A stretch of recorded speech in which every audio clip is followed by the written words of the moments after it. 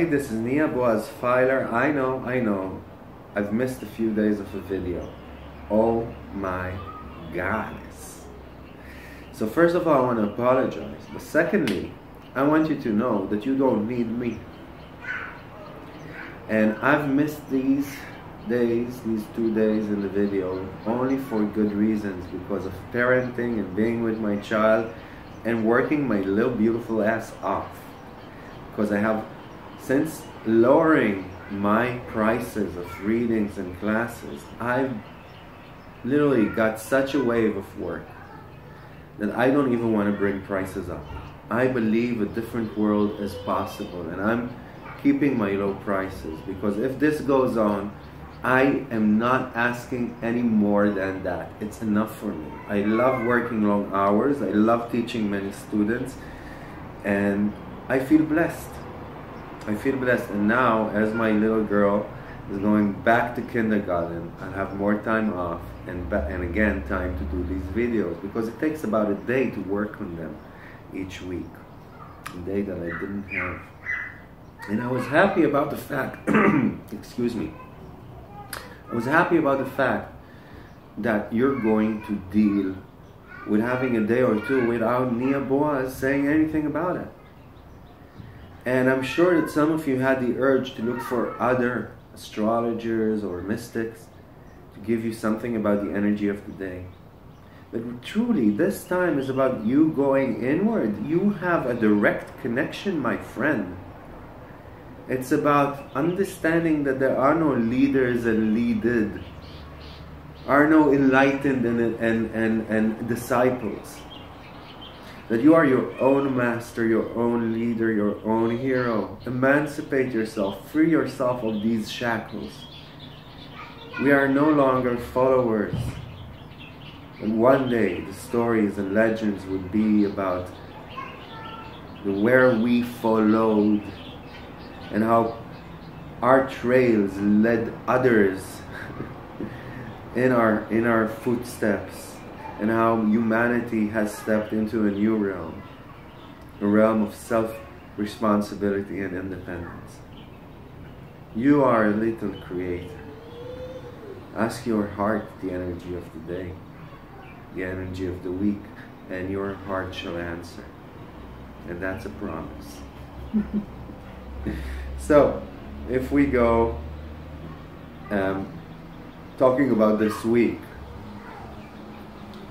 we are in a Venus retrograde in the sign of Gemini, but still, and you know, and this is considered traditionally a time that we could suffer in our relationships and income. Things can deteriorate in those Venusian aspects that bring satisfaction to our life. And that usually brings some kind of melancholy, a mourning for something that is now withering and would no longer be as it was.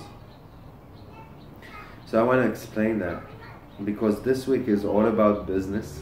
It's all about building a new platform. It's all about updating your career and how you do things. Yes, in a Venus retrograde. And this time is all about updating. If you'll change things, if you'll do things differently, if you'll change the software from which you navigate and do commerce with your environment, the ideas and thoughts that frame your behavior,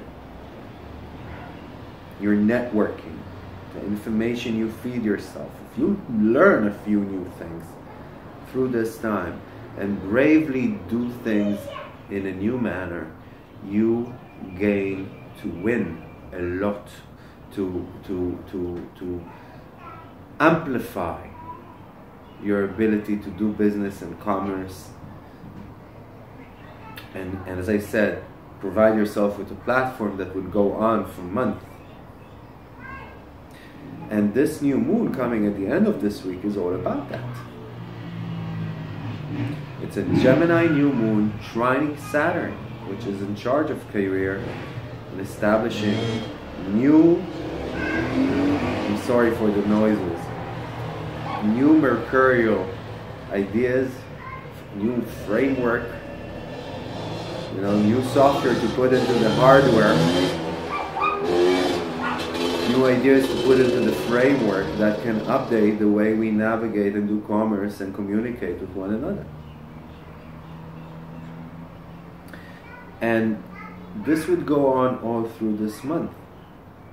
So very simply put, if you don't update now, you are going to mourn the withering old world that was once here before Corona, but would no longer return. But if you are updating, you gain much. You win a lot. And you learn a few things in the process. And it's a very communal atmosphere. I mean, our brothers and sisters are learning it as well. We're all in this together. I want to talk about days that are exceptionally lucky through this week. The 16th, especially the 17th, the 18th, up to the morning of the 19th, are exceptionally lucky for business, for deals, for commerce, for expansion. A bit of gamble, you know, believing that things can be better is important here. Not an uncalculated gamble, not a naive one, but yes, believing that things can get better. That's important. Excellent days to do that. The 19th and the 20th are much more relentless, and they need a calming effect. You need to be more objective and less emotional and obsessive about things through the 19th and the 20th. The 20th itself is a fast-moving day. Sun heads into the sign of Gemini, and the need for information update and a faster pace and more modern pace in general is intensified. The moon is conjunct Uranus. Our nervous system is on high alert throughout the 20th and the 21st. I want us to calm a little down. And through the 21st and the 22nd, we have a conjunction between Venus and Mercury. Venus in retrograde conjuncting the planet of communication and commerce. And they are both squaring Neptune. So this is already a time that I want you not to do long-term decisions. I want you to do them beforehand. I want you to listen in on the 21st and the 22nd more than,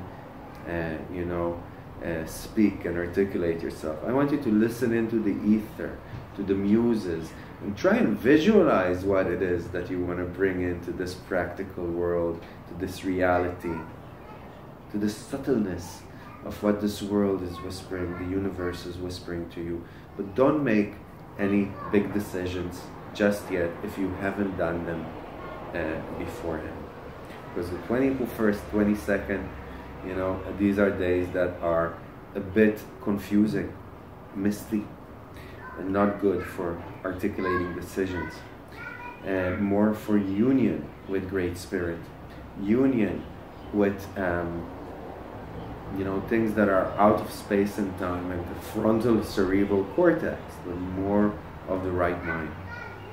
The Friday, 22nd, is a new moon in Gemini, trining Saturn. It's going to have an effect on all this month. So remember, a day before through the new moon and a day after are imprinting days. Imprinting days, the energy that you carry throughout that time is going to be carried throughout the 29.5 days of this lunar cycle. So be aware of what goes through you. And push forward with that update, in a sense, with that communion, in a sense, because it's going to follow you throughout that month. Saturday the 23rd, a bit uptight, nerves on a high point again. Calm yourself down, enhance your calm, John Spartan, as Demolition Man novelist Philip K. Dick once wrote. I want to remind you that Zoom courses and readings with me are available and a 40% discount. And of course, if you have any questions, you want to schedule, just reach out. All the details are in the slide at the end of this video. May we all, and us, may we all live long and prosper. Bye-bye.